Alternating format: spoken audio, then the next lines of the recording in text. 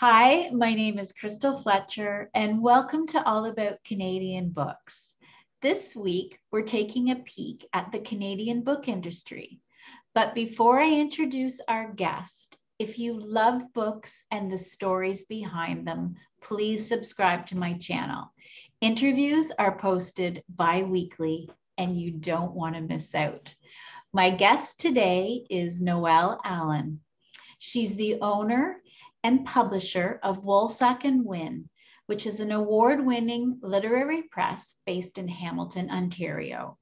She is also the past chair of the literary press group, Gritlit, Hamilton's Readers and Writers Festival, and of the Hamilton Arts Council Literary Advisory Committee, where she managed the Hamilton Literary Awards. Currently, Noelle is also the essay editor for the Hamilton Review of Books and manages the literary programming for Supercrawl, which is Hamilton's largest outdoor arts festival. You are busy, busy, busy. I hear a lot of Hamilton when you do that, and it's all pretty Hamilton oriented though. Yeah. And how is the Humidex in Hamilton today? How is the what? The Humidex in Hamilton today. Let's not talk about that. It's kind of like melting levels here. Yeah. Well, Noelle, welcome to the program. I'm thrilled to have you here. And just wondering if you could let us know what drew you into the book industry. Well, to be honest, I thought early on, like many people do, that what I really wanted to do was write books. I was going to write books. I don't like being by myself. And I found that what I wanted in the end was not actually writing the book. I just wanted to have a book. And the best way to do that is to make books. Yeah. I just loved having books around me and reading books and being surrounded by the written word. So I figured since writing was just way too much work, I would go into publishing. And how many years have you been in publishing now? Oh, I don't know. I think we're probably coming up on 30 years in publishing, probably. Yeah. So now, as a publisher, how many manuscripts land on your desk in a year, would you say? We get most likely around 100 submissions every year. Yeah. And so I don't read all of them. Some of them go to Paul Vermeer, who is my senior editor, and he runs our Buckwriter imprint. But anything that's nonfiction, anything that's Hamilton oriented, that all comes to me. Right.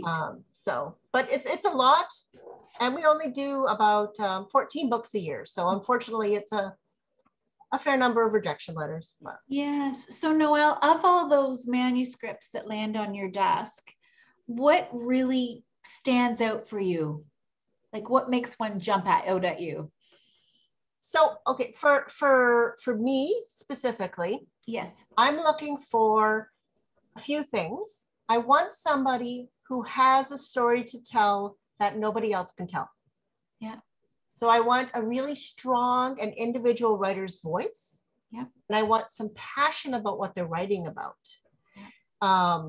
And I've actually worked with people who have, I've explained to them, don't worry about the spelling.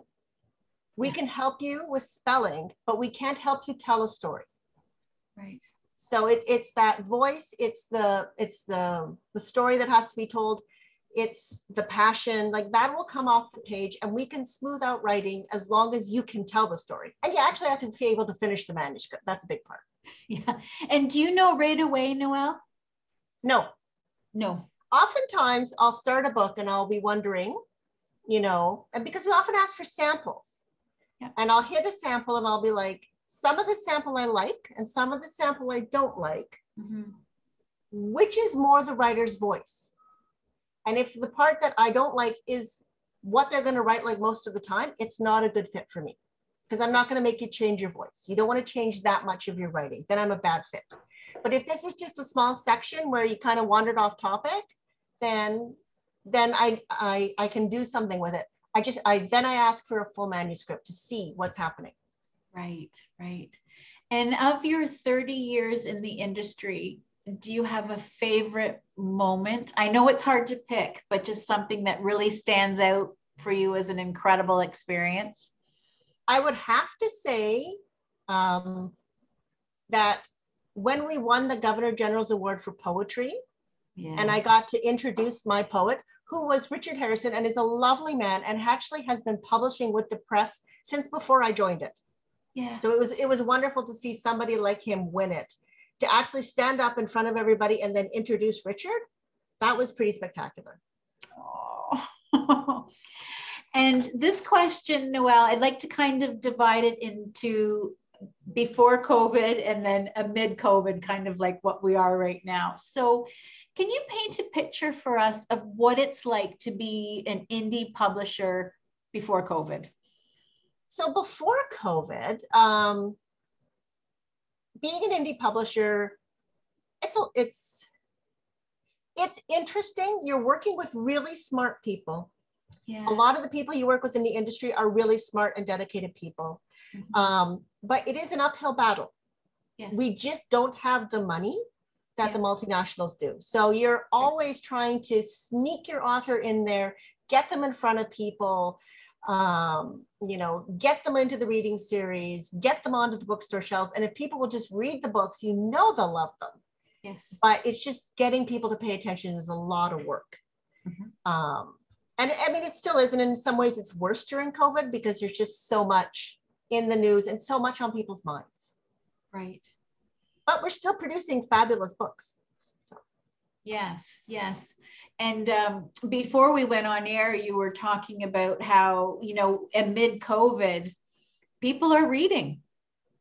They did. And I mean, one of the wonderful things about books is that you do them alone. You read alone mostly, right? Yes. Yes. So, and they're an escape and Yes. they're a balm and they can be entertainment and they can challenge you. Like they can be just about anything you need. There's a book for anything you need. Mm-hmm. So during COVID, book sales actually went up. Yeah. But they were for the books that were already out there. Yeah. So older titles, people were picking them up very, very quickly, but launching a new book and getting people to know about that book was much harder. Mm-hmm. But it was kind of nice to see after the first initial shock where everybody was like, what's going on? And the bookstores closed and then found their feet. And I have to say that independent bookstores did a brilliant job of very quickly figuring out how to get books to people. Yeah. Like I knew friends who were literally walking like bags of books over to people, delivering them on bicycles. It was amazing to see. So they got the books out there, but what they found was that people were buying really unusual books. Really? Yeah. They would go through their online things and they would just be like, I've heard of this one. I'm going to try it now. Yeah. Oh, fantastic. Now, I also understand that with COVID, there was a little bit of a silver lining in that the Heritage Fund injected some money into the book industry. Were you able to benefit from this? And I believe it was just a one-time $10 million injection that went in. Yeah. A lot of us who were already in the funding, in the funding system, yes, we did get that money, and it was sort of given to us based on where we were in the funding programs. Right. Which was great because in the first sort of shutdown in spring, especially when the bookstores shut down, and then Indigo returned a lot of books because they were actually closing stores. Yeah. We got books we hadn't seen in 6 or 7 years that suddenly were returned. Oh, yes. The money from Heritage really smoothed that section out. So that made it possible for us to just kind of weather that storm, and keep everybody carefully and slowly working away and not put a lot of stress on the different presses. Well, maybe some of the presses. For us, we felt it took a lot of the stress off. Oh, that's good. Now, Noelle, is this a one-time cash injection, or do you know, is there going to be more support from your government? One time only. We haven't heard, I haven't heard anything about it continuing. Mm-hmm. So some of the other supports, like the wage subsidies, they encouraged a lot of the presses, especially the larger ones, to take advantage of that. And that's, that's still ongoing. Yeah. So those kinds of things were still there, but that one-time kind of payout to just kind of help people keep the lights on, Yes. I think that may be it. Oh, I'll cross my fingers that it won't be. Definitely. Also during COVID, I've noticed that a lot of publishers got very creative with their book launches. What did Wolsak Wynn do to launch books during COVID and still during COVID? Well, and I mean, we took a little while to see what everybody was doing. Yep. And then, like everybody else, we moved online. Yeah. And what we found is readings are good and people enjoy them. Yeah. We often partner it with sort of a sale or, a few other things. We're not too creative with our launches because we found that, especially with the poetry, what people really want to do is hear the readers. They want to hear the poets read their words. Yes. And that's kind of it. So we tend to keep it a sort of more celebratory. With one of our nonfiction events, we had a couple of videos from other people talking about how much they loved the book. Yeah. We had a Q&A between her and a local journalist, and that went really, really well. But because it was a nonfiction book, it was a harder one to read from long periods. So that worked nicely for us. And I've seen other people are doing fabulous things as well. Yeah. Yeah. Where do you see the book industry going in 2022, Noelle?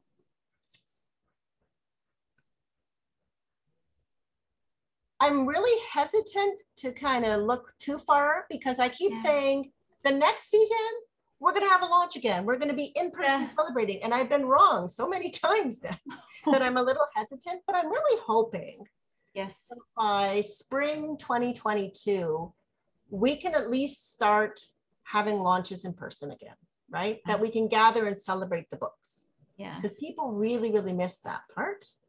But I think the industry is strong. I think it's resilient. The writers are still writing, and they have even more stories to tell. Yes. Yes, I think for creatives, it's been an incredibly productive season.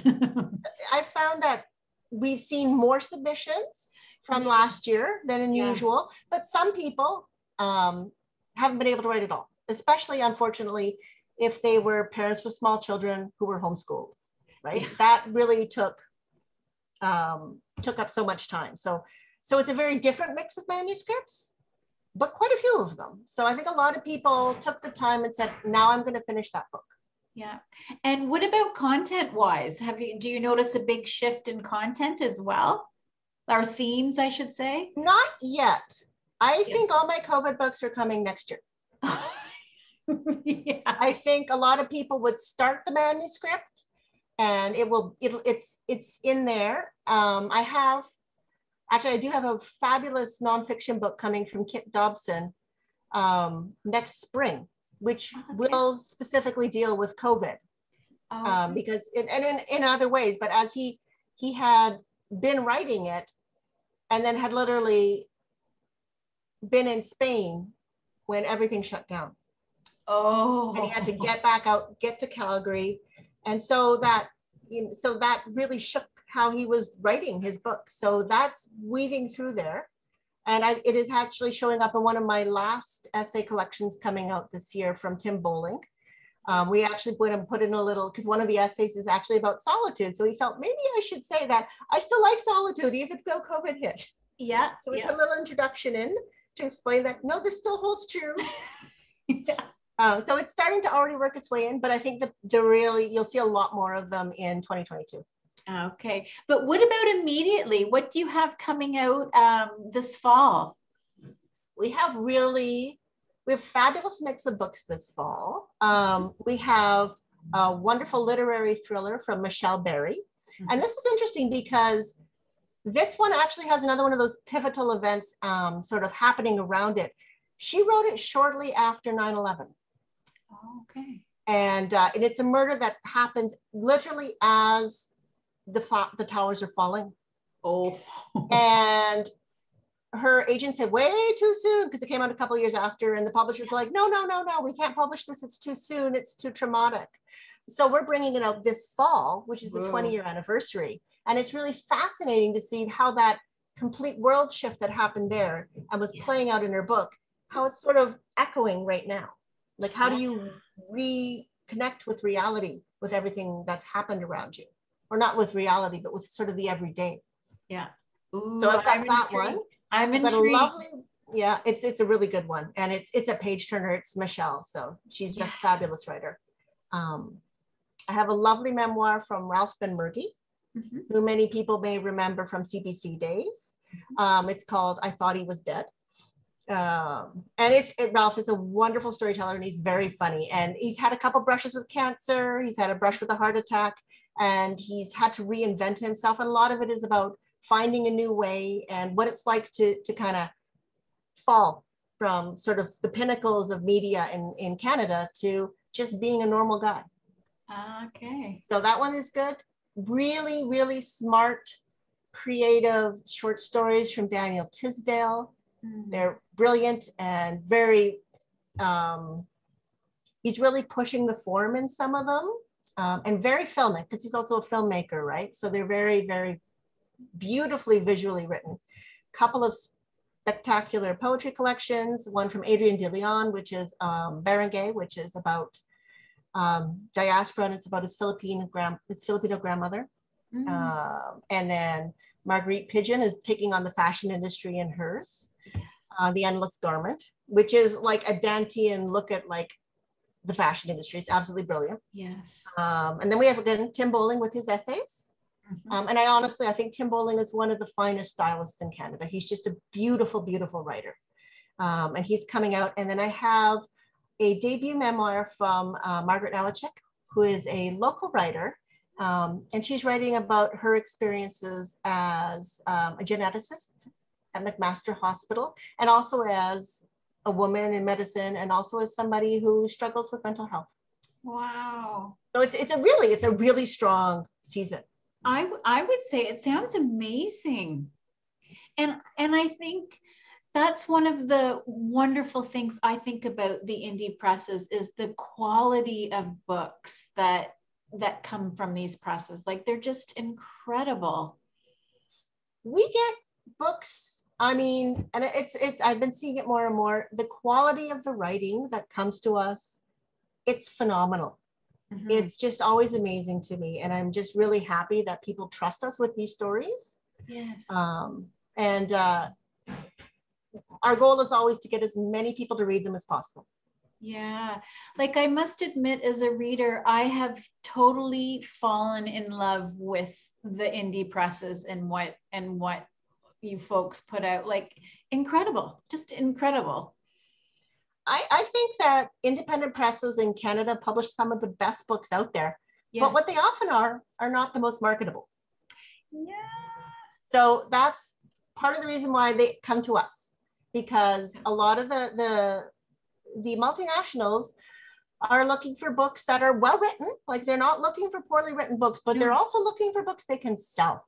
Yeah. And, you know, I'm taking on manuscripts of poetry where, you know, she's setting it in a department store and she has ghost spirit guides taking on the fashion industry. I'm like, it's brilliant. Like, this totally is like nothing I've ever read.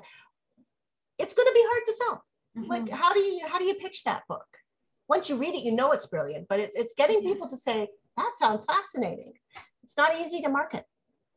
No, yeah. So, I mean, that's got to be one of the biggest challenges. How do you, it's believing in what you're putting out there, but and getting it into all of those hands. Yeah. Oh. Well, I am a big fan of what you do, Noelle, and all of our small presses in Canada. Like, it's incredible, incredible. Before we leave, is there anything else that you would like to tell our viewers out there, Noelle, about being an indie publisher? I would just encourage people to read, to look for the indie books. Yeah. And one of the things I say is, if you can find an editor whose taste you like, then just follow them, right? Yeah. Yeah, and just read widely amongst the books that are coming out. And there's lots of places to look for them. One of my favorites is All Lit Up, which is run by the Literary Press Group. And they often have really great interviews and profiles of books that you probably won't hear about anywhere else, but they're brilliant. So, I would encourage people to read diversely, not just, by writers, but by publisher. Yeah. Thank you. A big, big, big thank you, Noelle Allen, publisher and owner of Wolsak Wynn. Thank you for giving us an overview of publishing in Canada. Really appreciate your time. You're welcome. It was lovely to chat. And it was my pleasure. I will put links down below in the description box to Wolsak Wynn's website, so viewers can go there. You've told us about so many great books that are coming out this fall, so they can go to your website, have a peek, order from their local bookstores. And I'll also put a link down below to All Lit Up as well. Keep people keep people in the loop, and hopefully I'll be able to talk tomorrow. So thank you, Noelle. I appreciate it. And goodbye, everyone. Thank you for watching.